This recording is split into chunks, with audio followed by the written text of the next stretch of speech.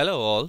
Today we'll be going through a tutorial video to install the key value database Redis in your local Windows machine, to run Redis as a Windows service in your machine, and also a bit of Java programming to connect to the Redis database using Java API jedis, and further to connect Cassandra, Redis and Java together to form a cache-based database system. Before we start the installation, let's have a quick look on what Redis is. I'm just clicking the Redis homepage right here. So the Redis homepage gives an overview on what Redis database is. So it comes under the category of NoSQL databases. To be specific, it is classified as a key value pair database. And the Redis home site describes Redis as an in-memory data structure store because it does more than a key value pair using data structures such as strings, hashes, lists, etc. Since Redis is an in-memory database, it is supposed to be super fast in updating and retrieving data, and therefore has a multitude of purposes when it is used in business. Our next step will be to download the installer for Windows for Redis version 2.4.6. Clicking the link given right here. The link route out to github.com where you can have the download packages for Redis. This is specifically for Windows. So I'm choosing 2.4.6 for Windows 64-bit. On selecting the URL, you can see that my installer file is downloaded. Now that the installation is complete, let's go ahead and verify the right installation in our machine. I hit Windows menu, all programs.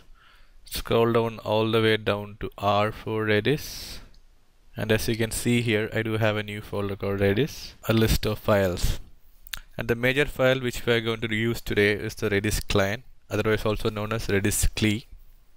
I click the Redis client and it launches a small DOS or Unix kind of window, and as you can see here, the port used by my Redis service is 127.0.0.1 with a port ID 6379.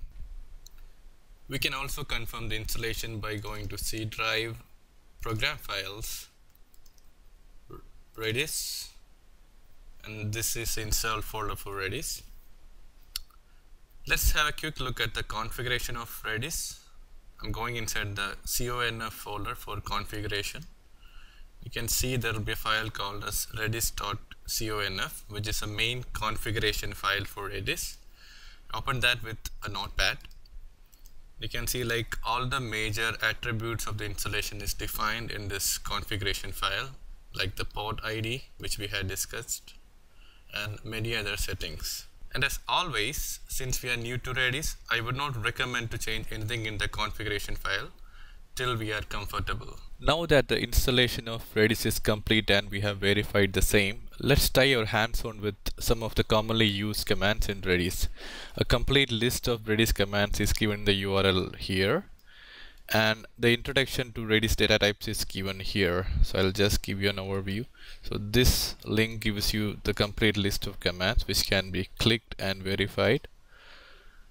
And here is an introduction to Redis data types and abstraction. As you see here, it's not a plain key value store. It's like more than a key value with many other data structures supported, like binary, lists, sets, sorted sets, hashes, bit arrays, and more.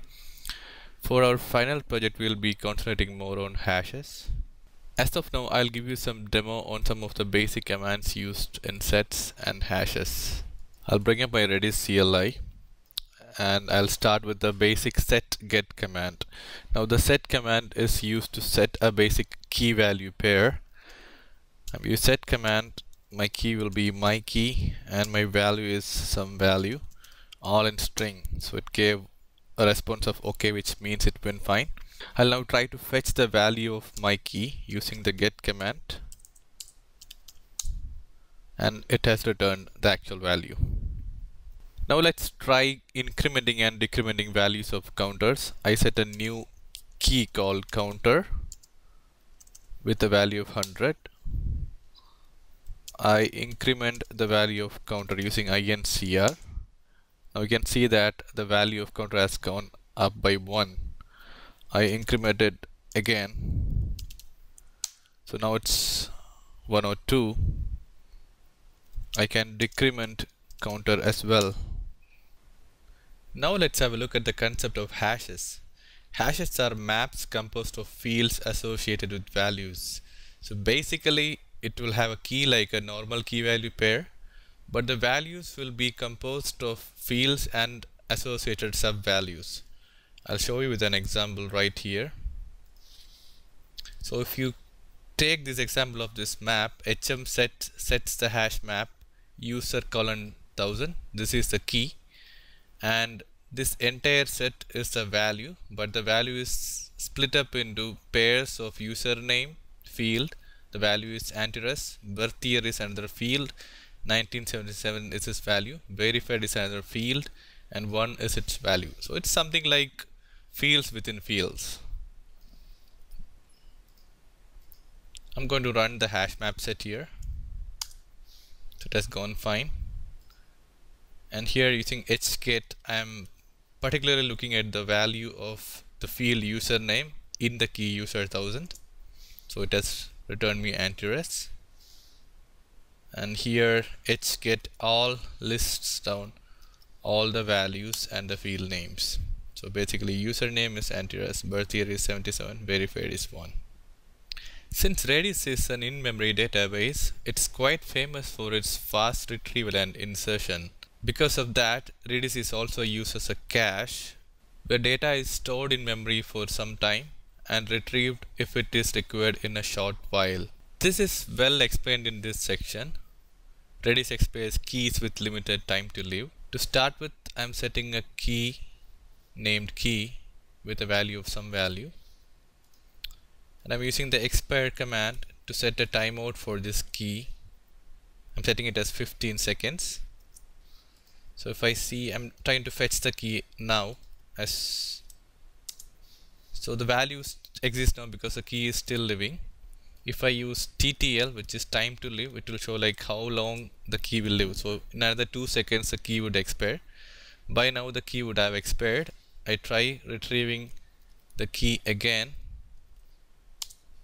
and it gives me nil. So basically the key has expired by now.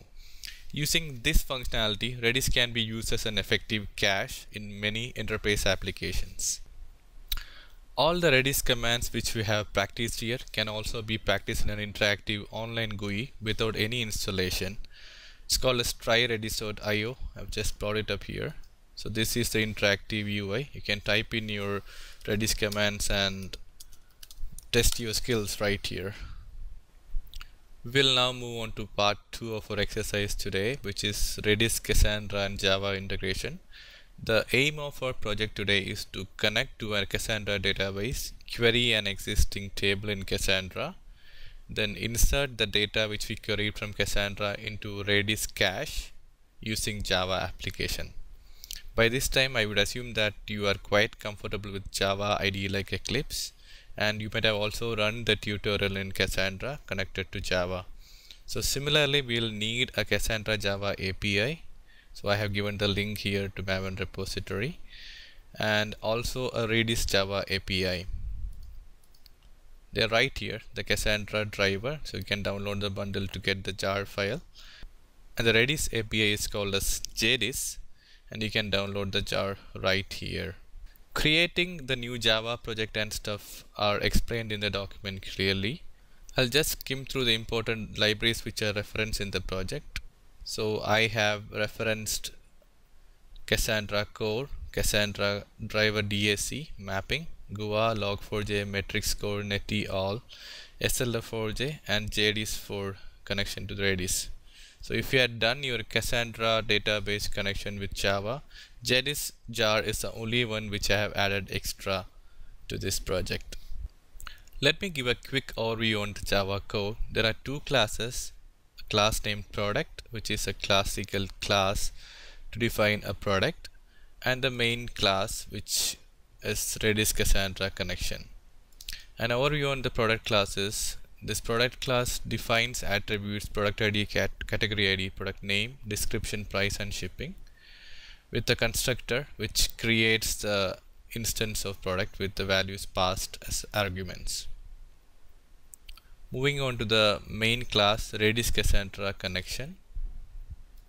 So I imported all the required libraries here. You can see like most of them are basic Java, IO and utility libraries, and these are Cassandra driver libraries, and the last one is for Redis. Moving on to the main function. So what the code logic is, it gets an input from the user using a buffered reader. What we should be inputting is a product ID to search in the Cassandra database. So that gets saved on to BR. The connection to the Cassandra cluster is made. It connects to the e-commerce key space. It creates a new object for the class product as cache product. And here we are doing a query on the Cassandra database with the product ID which was entered by the user. Once the Cassandra database is queried successfully, the value of the product is entered into the object cache product with the corresponding attributes mapped. And here we are printing the values obtained from the Cassandra database: product ID, name, description and price. Now since we are using Redis as a cache, assuming that this product should be put into cache, we connect to the Redis database using jedis. Once a connection to Redis is made successfully, we test the connection using the command jedis.ping. It should respond with a pong. And here we are just testing out the Redis database by listing out all the keys in the database using keys space star.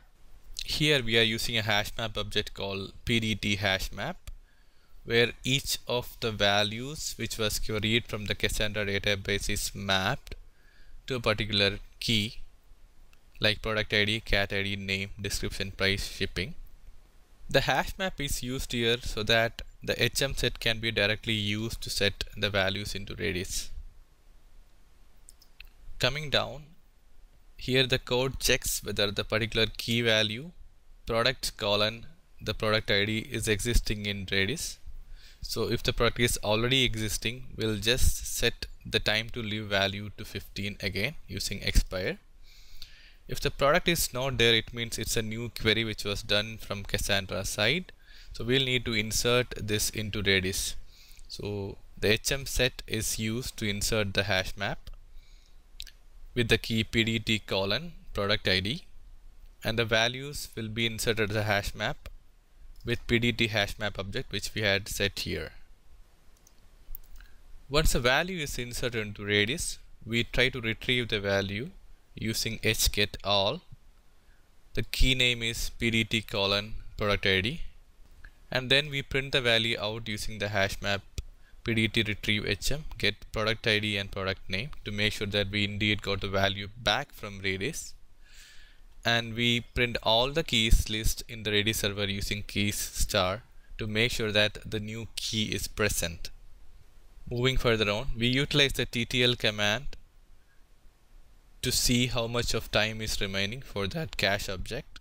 The sleep function is used to reduce the time by 1000 milliseconds or 1 second, and the TTL is checked again to ensure that indeed 1 second has been reduced from the time to live for the object in cache, which is pdt colon the product ID in discussion. Then we increase the sleep to 15,000 milliseconds, which is 15 seconds. So initially, since we had set the expire as 15 seconds, by this time the object should have expired. With that assumption, we print the cache value of the object again using the same key. We try to print its product ID and product name, and then we list all the keys in the Redis server again to make sure that the cached object key is deleted. I'm just going to run the program and let's see the results. Right click, run as a Java application. So it is asking me for an input. Enter the product ID to search. I input number 1. So the program is running. Let's see the results. It has fetched the value from the Cassandra DB, product ID 1 with HPNV laptop as the name, description, price, and here it has connected to Redis server successfully. Server is running Pong. That's what we are expecting when we ping it. And if you see the current keys list in Redis server, it has list of keys which I had keyed in personally into my Redis server. Let's look at the key starting with PDT. We don't see anything starting with PDT. And here, since product 1 is not existing in Redis, it has created a new entry in Redis with key 1. And this is the key here, PDT:1. So that's the new entry into the Redis table with key PDT:1. And the value was a hash map. And the time to live for that object was set as 15. So at this point of time, it is 15. After 1 second, it was 14. Then we gave a sleep of 15 seconds. After 15 seconds, when we rerun this command to display the object, it returned null because it has expired. And finally, we just rerun all the keys list in Redis server, and if you notice, the product 1 key, which was there 15 seconds earlier, is missing here. For the final project, Redis can be easily set as a cache by changing its configuration file. So I go back to the configuration file conf and open up Redis conf. The link given in the document gives an overview on how Redis can be used as an LRU cache, which stands for less recently used. First of all, we need to set the max memory to a finite limit. By default, it will be set with no memory limits. So I go back to the config file and set max memory as 100 MBs for megabytes. And now once we have a finite max memory, we need to also set a max memory policy. So default policy is volatile LRU. That's what I'm going to use mostly. So the details on all the policies is given here. All keys LRU can also be used to make Redis behave as a cache. After saving the config file, you will need to rerun the service to get this into effect. Thank you for watching the video. Hope you have a good experience running this program by yourself.